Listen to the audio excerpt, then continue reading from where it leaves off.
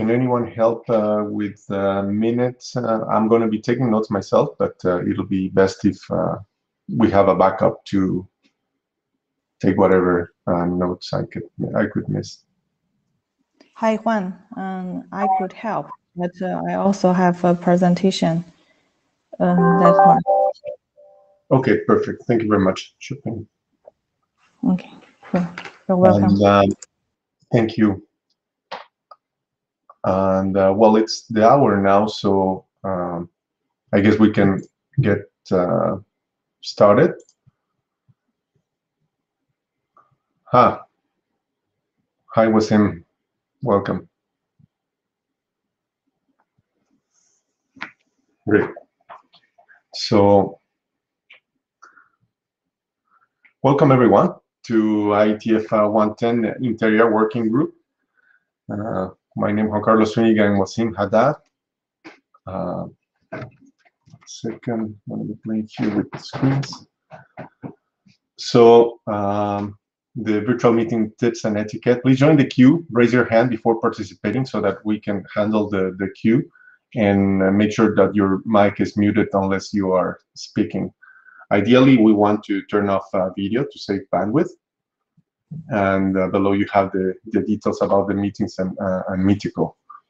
For the note, well, this is an official meeting. You're probably familiar by now, but by participating in this meeting, you agree to follow the IETF process and policies. So please, if you're aware of any contribution that it's covered or related to a patent or patent application, please disclose it either to the list or to the chairs. Also, for your information, this meeting will be recorded, and your attendance will be registered. So minutes are being taken. Your presence again is logged. For the scribes, I actually have the wrong link there, but it'll be best if we can contribute the online minutes to the Cody MD directly. As a reminder, these minutes are going to be public and may be subject to discovery in the event of any litigation. So blue sheets are automatic from your attendance. Note taker, we have a note taker. Can we have someone to help with Jabber?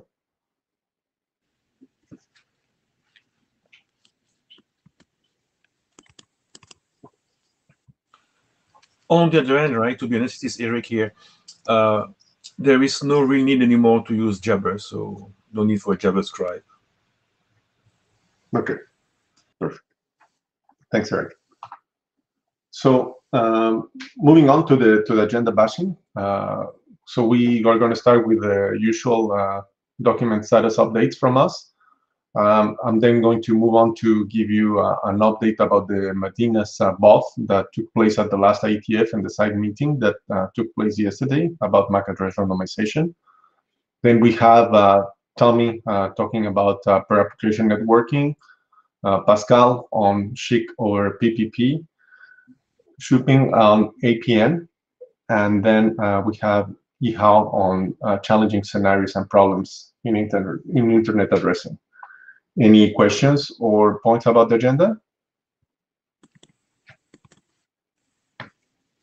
Okay, so hearing none. For the quick update, so a reminder, we had the provisioning domain names and data published as RFC 8801.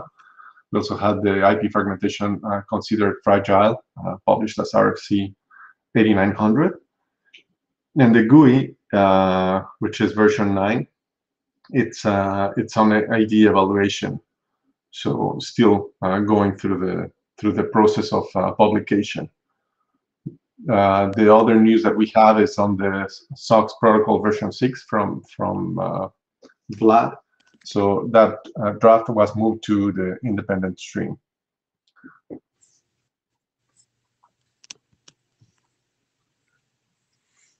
Moving on, just a quick update on the Medina's status.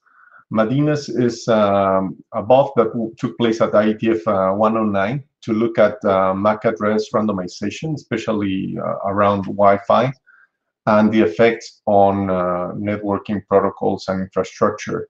So basically, it's how to address the fact that new standards and operating systems are now randomizing MAC address, and this is because of privacy issues that were held before regarding the long-lasting identifiers embedded in, especially in IEEE 802 protocols, notably the MAC address that could be used to track individuals unwillingly. And then there have been new changes to standards and operating systems where this address is changed. Now, because this address was used as an identifier by upper layer protocols, we are looking at what could be the potential disruptions on these protocols, and if there are existing solutions, if these solutions should be recommended, or if actually we need to work on some new solutions. Of course, this in the scope of IETF, meaning protocols like DHCP and so on. So there's a couple of drafts. One was discussed heavily yesterday on the problem statement, draft Henry Medina's. Then there's also the MAC address randomization background by myself and a couple of co-authors, Amelia and Carlos, that try to explain what is the background of this effort. And in the upcoming meetings, we are expecting to have first an interim meeting in mid-April, and then we are foreseeing probably having another BOF at IETF 111. So if you are interested in this topic, we encourage you to join the mailing list, and you have the link there.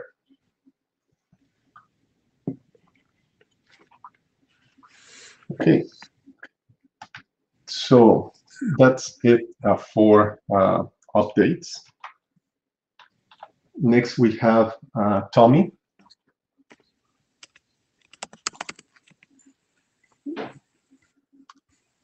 Would you like to share your screen? Oh, do you have the slides on your side? Yes, give me 1 second. If you don't mind.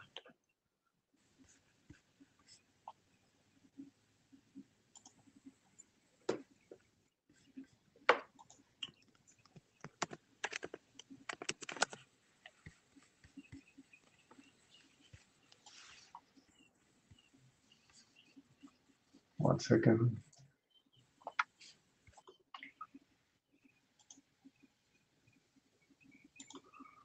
I'm having an issue here with permission, so let me try again. Probably because I stopped.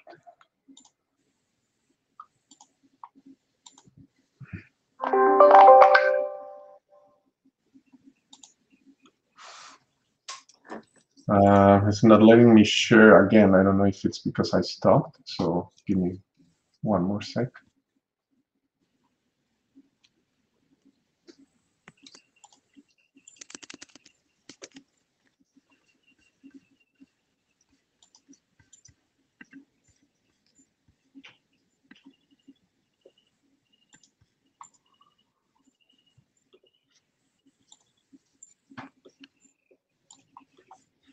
Okay. Does it work? Yes, you do see it now. Thank you. Thank you for sharing those. All right.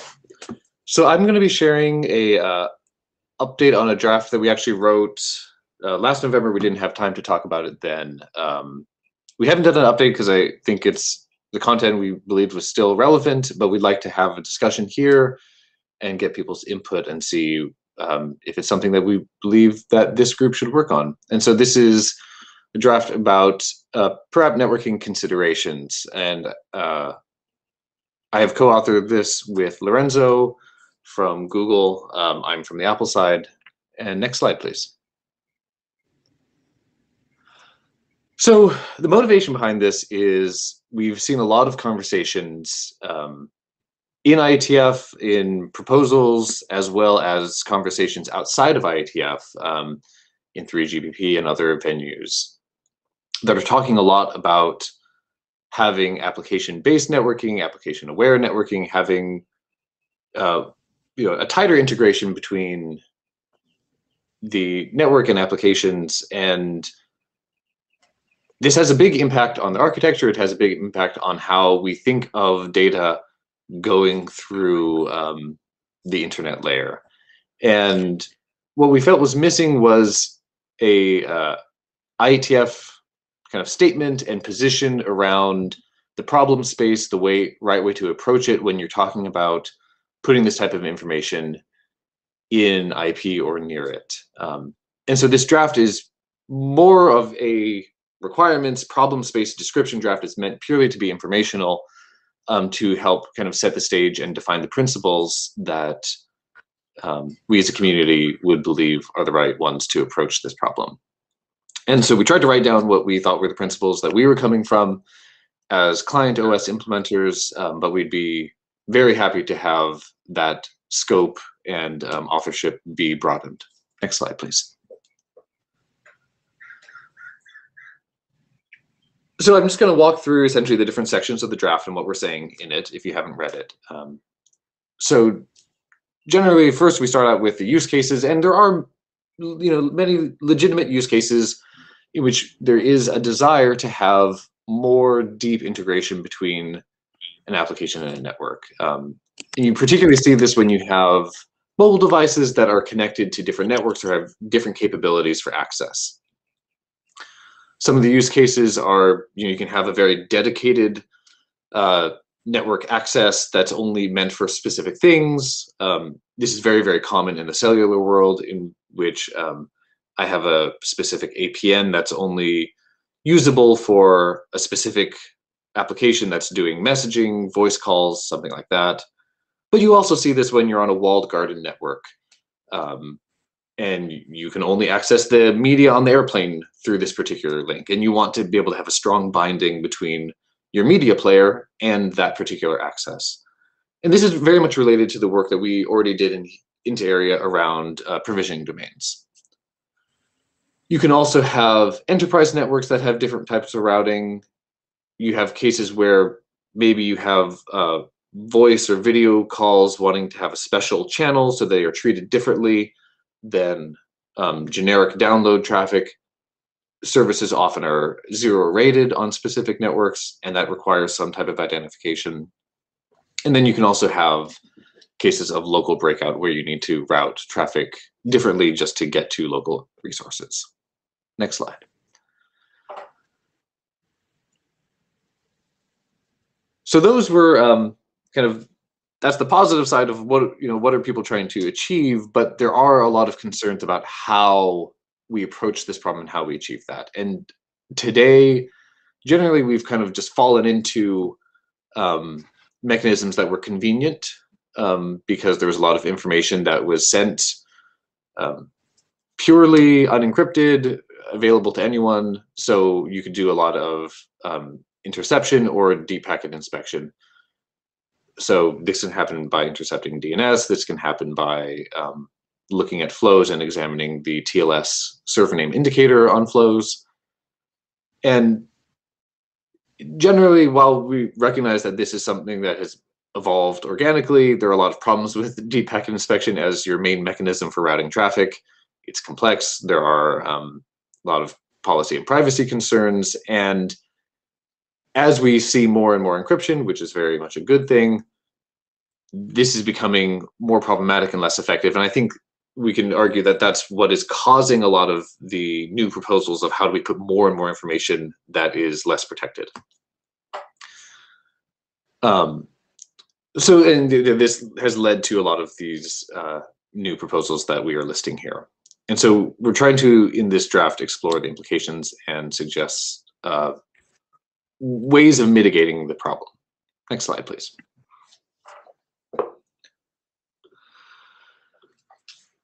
So, some of the problems, of course, are around open internet or net neutrality, how traffic is being treated. If this is being done without any consent of the user of the application, that can lead to a lot of problems. And there are essentially, two general types of mitigations you could have to this. You could more generalize the markings you have for your traffic to say that we need to focus on traffic classes and traffic categories more than specific application identifiers. And the other alternative is to put more trust into the network. That if you're not going to just give generic markings, you're going to need to have user opt-in, application opt-in, and network opt-in, and have some form of trust that proves that this is not being done without the permission of everyone involved. Next slide, please.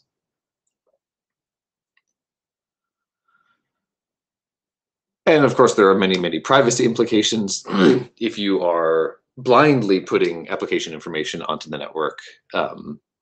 There are many statements that IETF has already made around saying that your network protocols should not be exposing information unnecessarily to the network, particularly when it's privacy sensitive. The applications and the patterns of usage that users have is critically important to keep private. Like, that is very much their data and can be abused and misused in many, many ways. So we need to be very serious about that. And it's good to note here that your identity can be exposed even if you aren't explicitly saying, I'm using this network. I'm using this application, because if there's a policy that the client learns about to say that, oh yes, this provisioning domain, this network slice, this path is only meant to be used by the Netflix app, and you see packets on that, for sure that that user is using that application. So it's not quite good enough to do that either. And again, we kind of realize that the mitigations that were obvious here are either saying we need to generalize the information we're giving to make it more like a traffic class or a category, or we need to have more trust and consent all the way through the path. Next slide, please.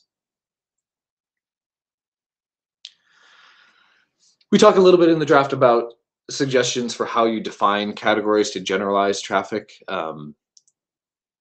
Traditionally, we already have markings like DHCP bits, and that can essentially just give different buckets of traffic class.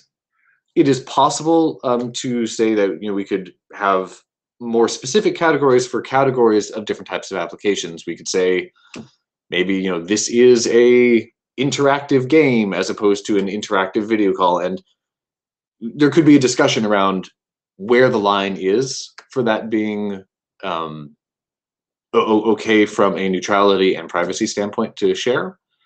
But we believe that that is where the discussion needs to happen.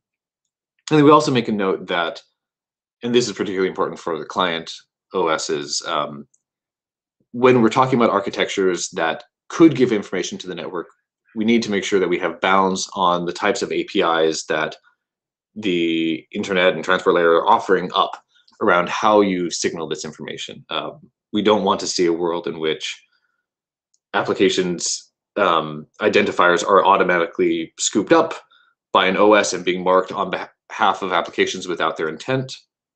We need to have some sort of very explicit opt-in, and a way that if we are going to go down the road of having more trust between the network and the application and the user, we need to bootstrap that trust by allowing applications to select or indicate what type of treatment they allow for their network traffic.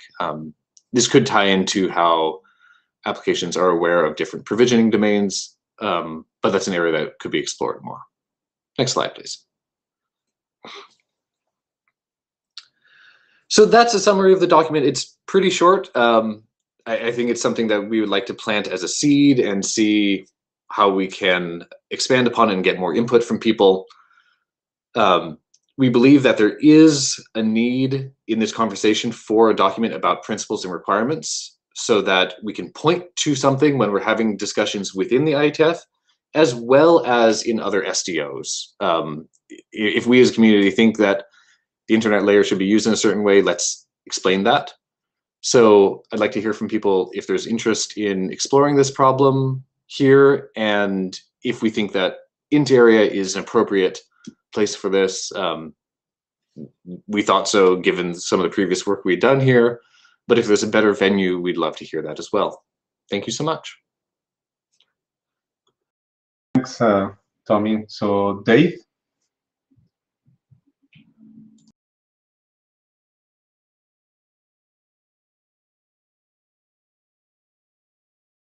Two other presentations this week on this topic, but they're in the solution space. And so since you're talking about the problems and considerations, that's why I think this is the best of those three talks. The other ones were in dispatch, which is app area. And another one was in the security area in SOG, okay? And so this gets to your question about what's the appropriate place, because I think the apps area is very much interested in this topic. The security area is very much interested in this topic, and the internet area is very much interested in this topic. I think the style of stuff that you're talking about in this draft right now is most appropriate for the internet area. And so I might think that internet area is the best place for it, meaning I agree with you on that one. But it's going to want review and input from both apps and security, given that they discussed it even this week, right? Yes. So that's my main comment on that one. So yes, I'm absolutely interested in it. And I know this is a draft 0-0. I would be happy to help with this one. If you want additional help with this one, I see you got authors from the other two OS vendors. If you want somebody from Microsoft, I'd be happy to help contribute. So thanks for the offer. Yeah, we'd love to have help. Thank you. Spencer?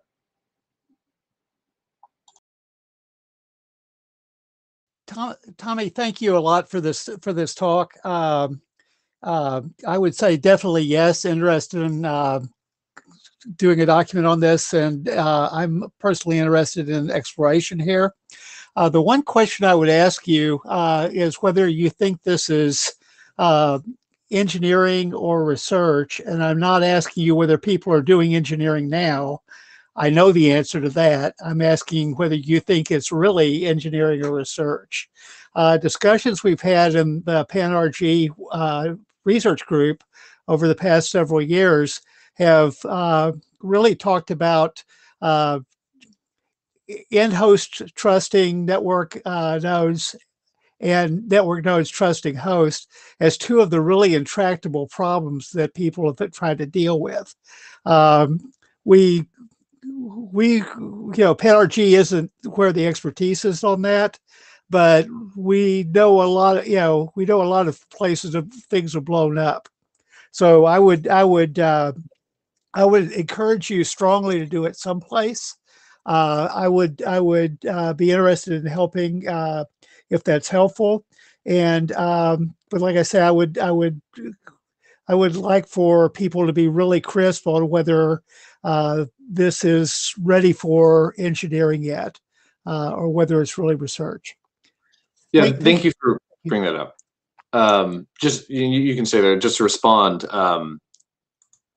I personally think that there are actually three different legs of what we can say in this area. I think we should say all of them. And I think there's a leg of this that probably belongs in IAB. That's an architectural statement about how these things all work together. I think there is a leg that is research still, which is the solution space. How do we actually build trust between all of these nodes? Absolutely still research. What we're trying to do here, and I'd love to help to make sure we do it better, is to have an engineering scope statement about what we are doing today, to not to go into the possible solution space of the future, but to say, these are the tools we have.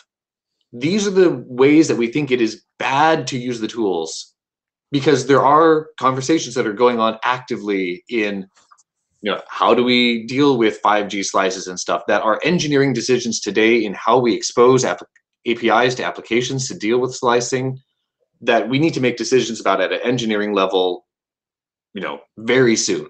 So I think there is an aspect of it, but we need to limit ourselves, and that defines the scope of this document, I believe.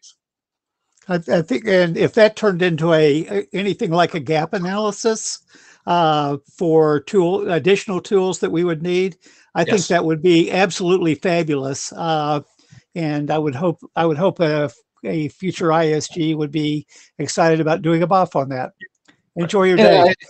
Perhaps an IAB document or an architectural document can point out some of the gaps and where the IETF needs to do more work. Excellent. Thank you. Thanks. So we're stopping the queue now. So if you brief, this is an interesting topic, so I want to give a chance to everyone. So please be mindful of time and try to be to the point. Shuping. So here, I would like to thank you and for your suggestions on the APN, especially you referred to it. And you gave us some suggestions on how to mitigate the privacy issue. And you know that the privacy has been we could say it's the top challenges that people has been asked on APN work. And so your suggestion is to categorize the traffic and making them as a group. But actually it has been like this, and we didn't explicitly express that in the draft.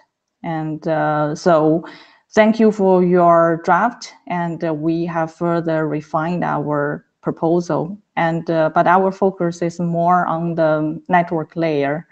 And so we would like to provide the network services within the operator's control network domain.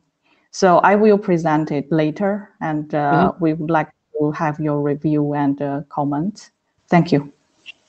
Yeah, thank you. And just to clarify, I think some of the conversation around APN and other things has spurred on the need for a statement here, but we do not view this as specifically a critique on that, but actually a critique of the overall space and trying to have a piece of work that can be used by APN documents, by other documents, as something to point to and build upon principles to use.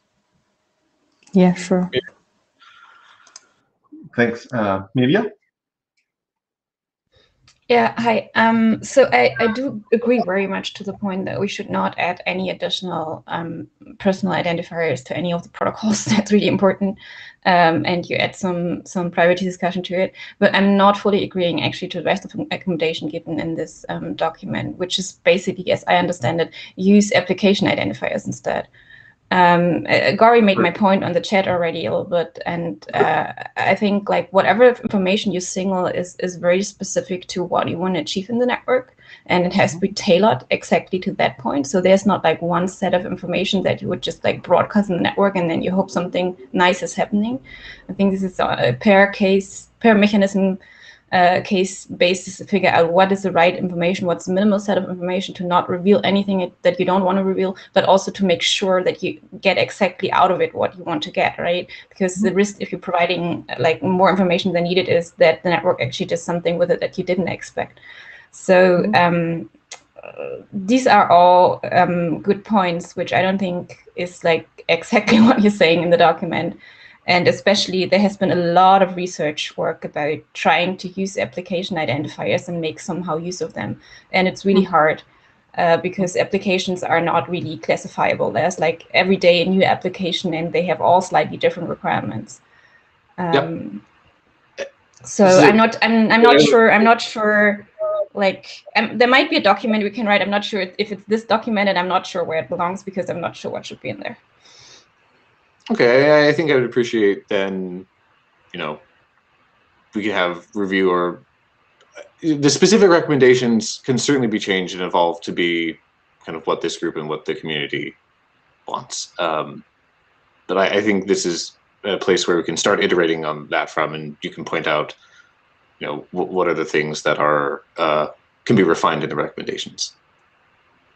So I'm a little bit worried that maybe it's a good statement to say what you should not do. Maybe that's important as well, but it will be much harder to actually give a recommendation about what you should be doing. Yep. Great. Thanks. Warren. Thanks. While I'm asking my question, can we go back to slide 5? So Dave might have already said this in the chat, but I think something that would be really important is to first understand what bits we can't currently do. I mean, a lot of this feels like DSCP or quality of service is stuff that we invented a long time back and was never deployed. It seems like doing the same thing again might not end well.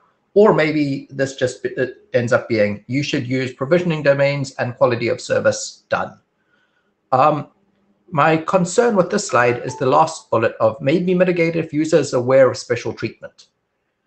The concern is if the user only has one option, which is yes and yes, making them aware doesn't really help, right? If the user ends up in a situation where they don't actually have a choice, they're just aware that whatever they're doing is subject to this, it doesn't help them at all. And I think that's my soapbox rant. That's good. That's a very good point. Michael. Hi, yeah, thank you. I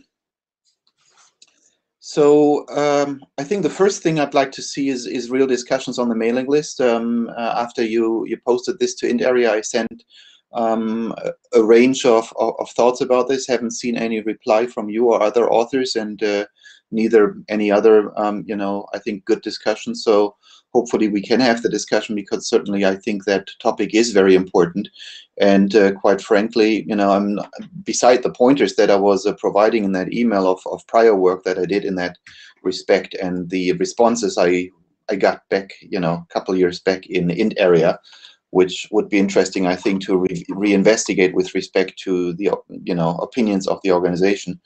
A lot of the work where we've seen coming from the network equipment vendor industry is not necessarily only the open internet, right? But a lot of these things are a lot more required and requested for by what since 8799 we're calling limit domain networks, right? So and these limited domain networks can go as far as a home network connecting to a service provider where the customer in the home network has an explicit contract. There is all type of necessarily security, right? We've done protocols like PCP and others for signaling, right? So there is a lot more interaction we can get if we take out the worst possible case of an internet path with transit service providers that have no business relationship and might snoop on the traffic and so on, right? So I think this classification of the deployment models, I think, would be very welcome as a first addition to consider for that, because maybe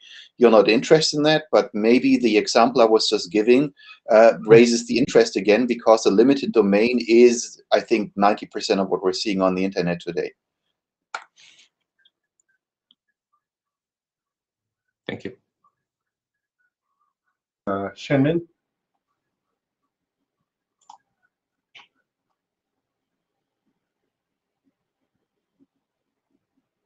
Hello, Tommy, can you hear me? Yes. Okay. I agree very much in the proposal about that in order to mitigate the privacy issue, should not to indicate the individual applications in the to the network. I think that this also has another issue, because we know that the individual applications develop very fast. We depend on the individual application, so that the network has to adapt it to this individual application. This is also very difficult, and also in the practice, we also think that the individual application is very hard for the network to process. Yeah, so that's the first point. The second point, maybe this is also mentioned by the Torres. You know that when do the APN work, we also investigate the scenario, because you know that some this limited domain.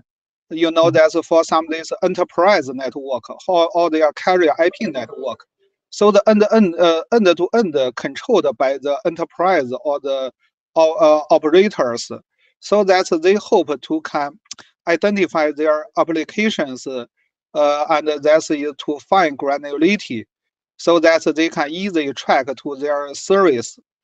So that's in my point. That is a little different from the internet process.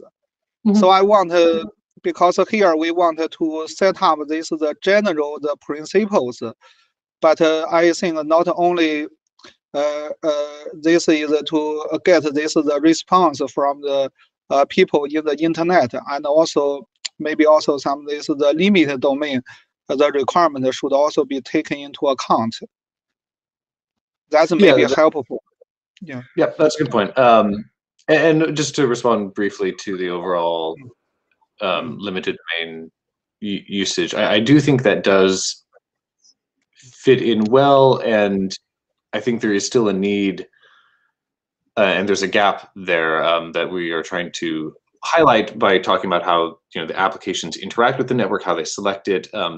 Oftentimes today, a device is not necessarily aware of when it's on a limited domain or open internet, what it should trust or not, and kind of defining those guardrails around what would it be appropriate for an application to do to indicate via an API what it wants to select is something that needs to be done still. All right, I think we've spent a lot of time on this, so we'll see. Yes, thank you very much. So we definitely have a vivid interest, and then to answer the question, we are going to take it on authors, chairs, and AD to see the right venue and potentially go for an adoption call. But thank you very much for the presentation. So I'm going to put up Pascal's slides, or Pascal, would you like to present yourself? Oh, Juan Carlos, it's easier that you do, but if you want me to, I can. Okay, give me 1 second. It's a little slow. Okay. Okay, so we don't have much time. I guess we're a bit late, so I'll skip through quite rapidly. Next slide, please. Okay, so just a quick reminder. No, not this one. First slide first, please. And actually, intriguingly, it's been modified. Can you go back to the previous slide? Okay, so what's this work about? So LP1 working group has defined a new compression mechanism, which is really, really efficient and completely stateful, by the way, to get that level of efficiency. It was defined for LP1 types of networks, so that's LoRa, Sigfox, and BIoT, for instance, types of network.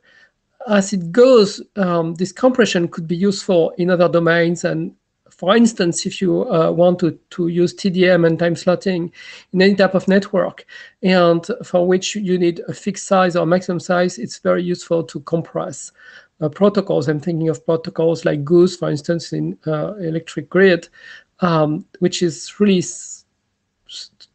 time sensitive, but at the same time wasting a lot of bandwidth. So it could be cool to use something like SHIC to compress it. So the idea here is to define SHIC over PPP, because if you define something over PPP, then because you have PPPoE, you can use it also over Ethernet and Wi-Fi. So at the end of the day, SHIC over PPP is the way to have SHIC pretty much everywhere. Also, it's kind of classical for PPP to have compression mechanisms, CRFC 5172. So there are already 2 compression mechanisms, sleep one, capture, Jacobson. So now we are just defining yet another one. So it's not like something completely revolutionary, but it could be dramatically useful. Next slide, please. Okay, so this is basically a packet format of the compression. So for those who have looked at PPP and PPPoE, this is exactly the shape of a PPPoE frame. And starting after the 57, which signals IPv6, you can see the SHIC rule. So that's really the matching table in the stateful compression, and then the compression residue, that is everything that had to be placed online. And if you don't use fragmentation, this draft adds the capability to add some original payload that would not be compressed. For instance, in my example of Goose, you could say, hey, all those long names can be compressed, and then the Goose data itself can be left in line. Next slide. Next slide, Juan Carlos, please. Okay. So status of the draft, very stable, didn't change since last IETF. We discussed it several times at LP1 because it has a lot to do with LP1. But at the end of the day, the LP1 chairs and our AD, Eric, we all decided it's mostly PPP, mostly not SHIC. So that's why it's presented here at INTAREA. Next slide, please. Okay, so here is the generic flow that you will see for this draft, but also for PPP OE in general. So what happens, and which is kind of new to the LP1 architecture, is instead of having a sensor device, which is this low-power battery-operated device, and a gateway, which is this service provider side translator, decompressor, etc. We are acting in a peer-to-peer mode where one switch or router is doing the compression and a peer switch or router is doing the decompression. And you've got this PPP session between those two, possibly over Ethernet. So this changes the model because now you don't have a low power side and like a client and server, it's really peer-to-peer. So the cool thing with that is they can actually go and fetch the exact same rule set at the exact same place. This is why after we do the discovery in the LCP configuration, which is like the classical PPP, you have in the IPv6 CP configuration request with option 2, we have this request of, which is the new value. We are saying SHIC as the compression protocol, but we're also giving a URL as the associated data. And that URL is the place where both sides can get the exact same set of rules, which guarantees us to have the right compression decompression. So both sides go and get the rules and get it, and now we can effectively do the compression. So that's the flow, very simple. It really depends, next slide please. It really depends on the SHIC Yang model, which is being defined right now at the LP1 protocol. So where are we? Draft is stable, has been discussed several times at LP1. If there are LP1 consideration, I'm pretty sure we'll do a round after the last call in INTAREA. We'll do a round at LP1 to just validate that everything is correct on the LP1 side. But pretty much stable, not very complicated. It's just yet another compression protocol for PPP, which already had 2. So the classical questions, I mean, is there anybody who wants from the INTAREA side to help me on the PPP side, just to make sure everything is PPP correct? Do we need more text, or is it already quite complete? Like, do people want an applicability statement? Like, explain why we need it. Usually we don't do too much of that in a standard track document, but if people think it's necessary, we can write it. And is there anything beyond what is in this draft which could be added? Again, open to suggestion. And also open to the chairs proposing adoption, because now the draft is stable. Thank you very much, Pascal. So we have time for one question, if there is. Otherwise, I'll ask those people to pick it on the list. Sorry. Could you hear? I could not hear you well, Juan Carlos. I'm sorry, the voice went below. Okay, let me try again. I was saying if we could take one question to make it fast, and otherwise I would encourage people to ask, to answer, sorry, Pascal's questions on the list. Okay, thanks, Pascal. I might have some feedback, but I will make sure that I provide it after the meeting then. And about adoption, Juan Carlos, are we ready now? Because we didn't move for like six months. Would you like to? Well, we I'd like to get the sense of the group if it fits there and if we can adopt it. I mean, it's not a work group last call, right? It's an adoption. Okay. Let me start by asking on the ballot, how many people have read this draft? And I'm starting the poll now.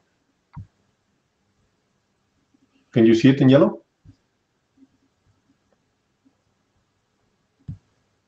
Yes, okay. Click on the poll in the upper right to see it. Right. So I see people starting to vote.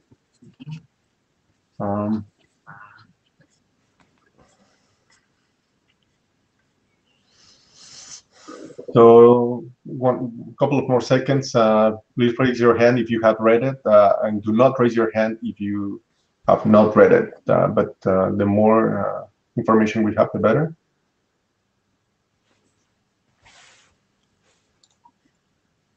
Okay, so we have about 6 people that have read it. So please take a look. I think that the intention would be to adopt this draft, and for that we need to have more eyes and more feedback. So as Pascal said, it's quite stable and it's quite simple, but we do need a couple of more eyes to make sure that we're going on the right path. Okay, so thank you, Pascal. So now Shuping, you have less time, unfortunately, than previously planned. I'm going to show your slides now.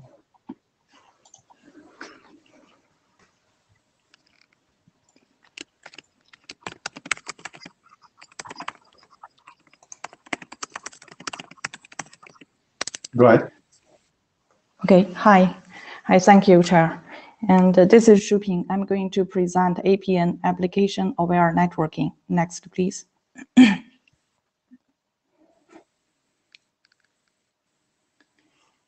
So first, about the purpose of this presentation in here. And we were actually suggested by the IESG and to present in the inter area. And we have seen discussions on APN in this working group, and as Tommy just presented. And we also have the APN mailing list, and we have very active discussions there. So we would like to collect more feedback via the discussions here and to further address the concerns raised by the IESG. Thank you. Next slide, please. So basically, I will follow what, why, and how this logic to organize this presentation. So first, what is APN? APN is about on the network layer, and we would like to enable the implementation of the fine-grained user group, application group, and service level requirements guarantee. And in order to do this, we will focus on developing a framework and a set of mechanisms to derive, convey, and use this we call the APN attribute. And this information will be encapsulated in the data packet, and it will be treated as an object in the network. And to this object, the network operator could apply policies in various nodes or service functions along the path. So what is very important is APN works within a limited operator's domain.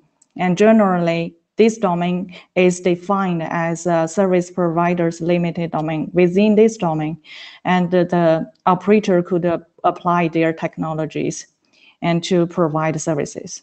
And we can see from this simple diagram, and the APN attribute is tagged and removed at the edge of the limited domain. That means once this package leaves this domain, and the attribute will be removed, and it won't impact the rest of the internet. So next slide, please.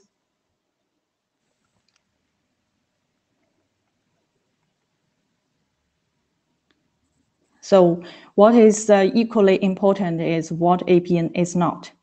So APN is not about identifying the particular application, all the users to the network or within the network. Actually, the network doesn't need to know who you are and what you are doing, which application is actually sending the traffic. And to have this information, it will break the privacy, and we are aware of that. So it's all about policy enforcement in the network. The network doesn't need to know those information, and it only needs the opaque value or a bit string to do the policy enforcement on the various places. I mean, to be specific, is on the network nodes or service functions. So APN is not PAN-RG, and we want to make the network aware of the application's requirements. It's not the other way around. And APN is not Smart Plus, so which carries the information on the transport layer, we use the network layer. And APN is not network tokens, which tags the tokens from the host, but APN tags the attribute at the network edge device. And at the end, it is also the conclusion we derived from the SAT meeting at IETF 108.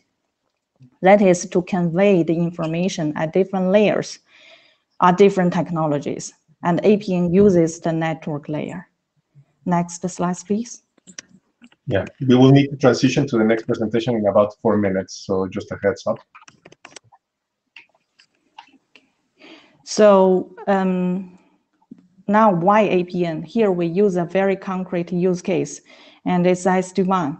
And in the case of SD-WAN, the network operators can provide the SLA guaranteed WAN lines to enable the enterprise to access to the clouds. But when we map the WAN line into the network operator's network, and then usually you will find multiple network paths with different SLA guarantees. So in the IETF 70, there are already a list of match items. They are published at the network edge nodes, and which could be used to steer the traffic into the lines.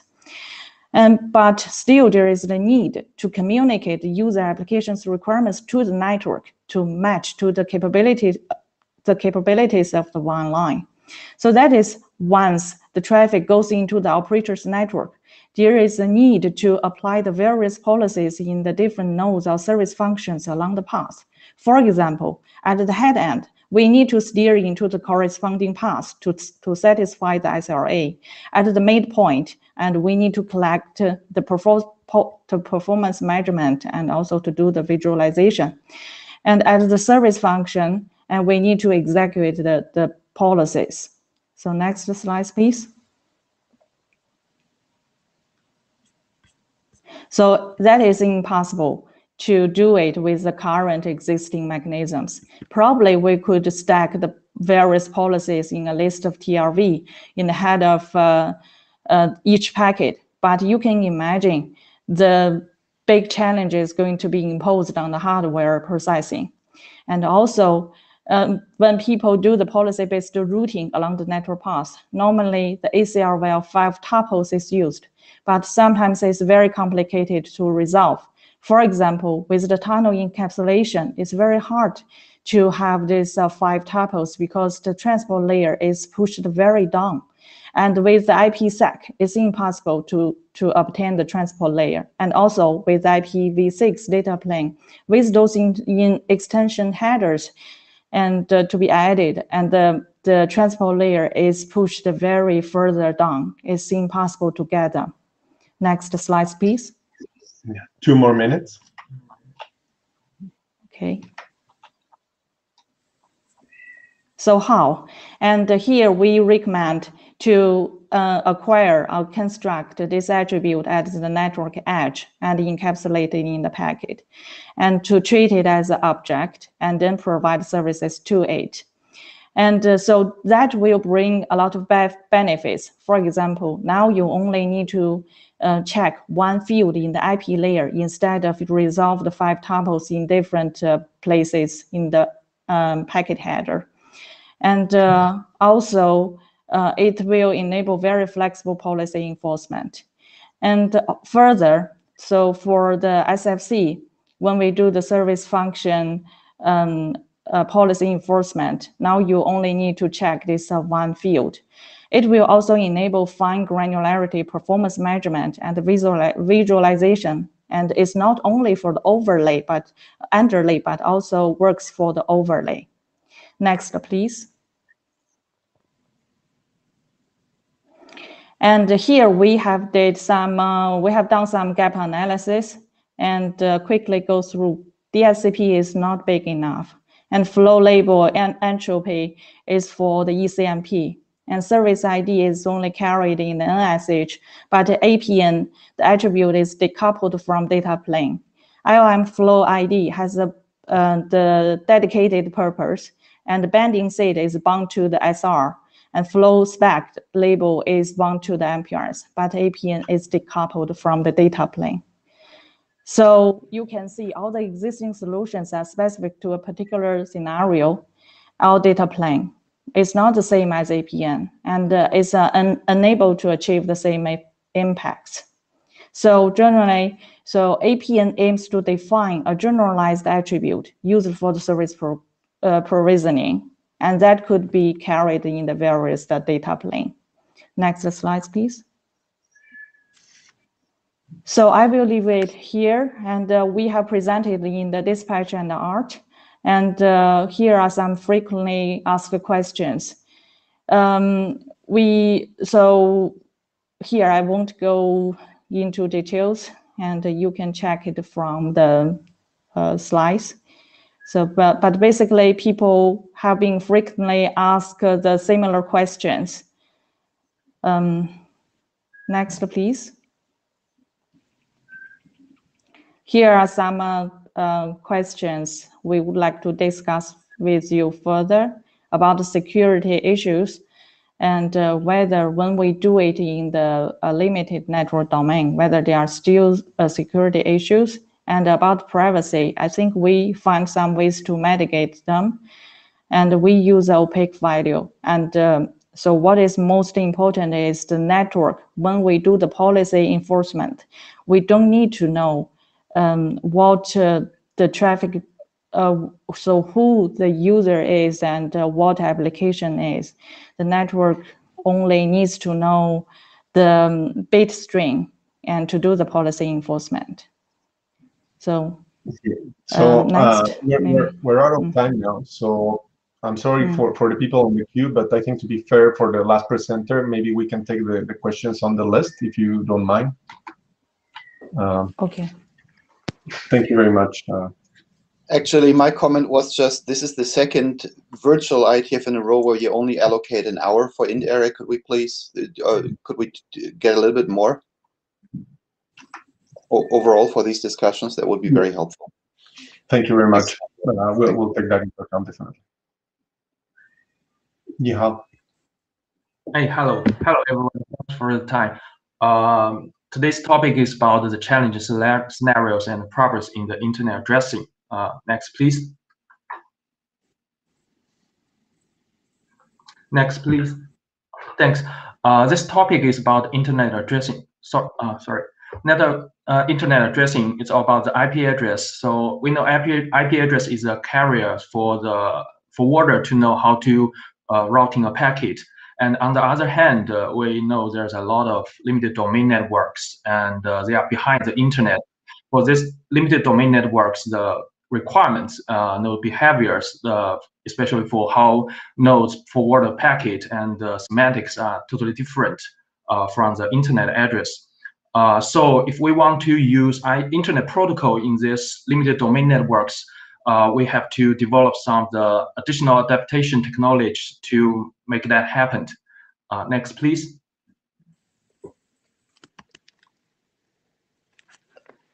So in this draft, we want to focus on the question in the middle. That is, should limited domains purely rely on IP address and therefore deal with the complexity of translating any semantics mismatch themselves? Or should flexibility for supporting those limited domains be a key focus for involved internet addressing? And generally, this is asked for a discussion on the emerging needs for involving internet addressing and the current objectives and paradigms, especially for the addressing for IPv6. And we are not gonna to propose or promote a solution for these problems. Next, please.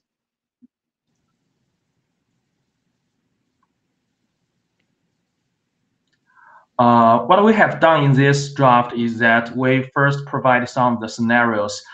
In these scenarios, we found if we're using IP internet protocol in these scenarios, we found some challenges and problems. In order to still make the internet protocol cover this scenario, limited domain networks, we have to develop some protocols like 6LoWPAN, and there are new adaptation technologies must be developed to include the internet protocol to cover this limited domain. And because these solutions are within the paradigm of the internet addressing, especially for IPv6, we figure that there are issues and problems we are facing if we're still using solutions within the current paradigms of internet addressing. So we summarize a lot of issues for using these solutions, and this is what we've done in the first draft.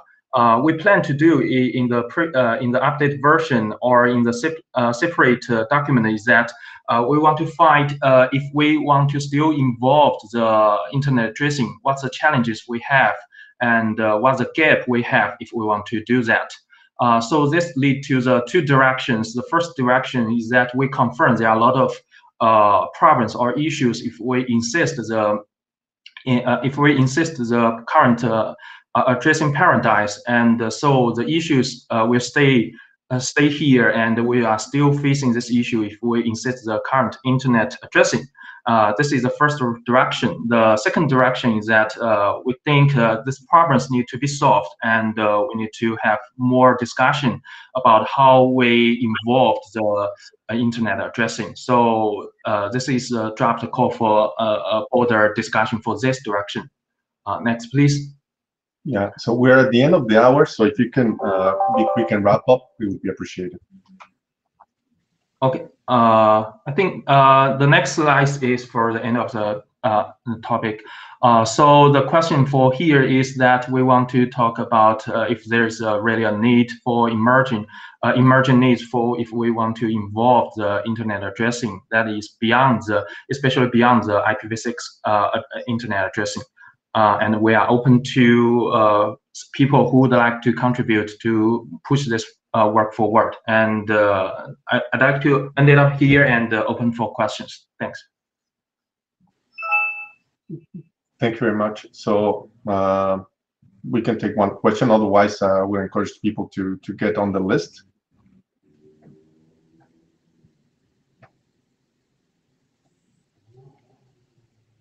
Okay. All right. So let's take the discussion then to the list. Thanks everyone for your participation, and we look forward to seeing you online soon in the future. So take care, be safe. Ciao.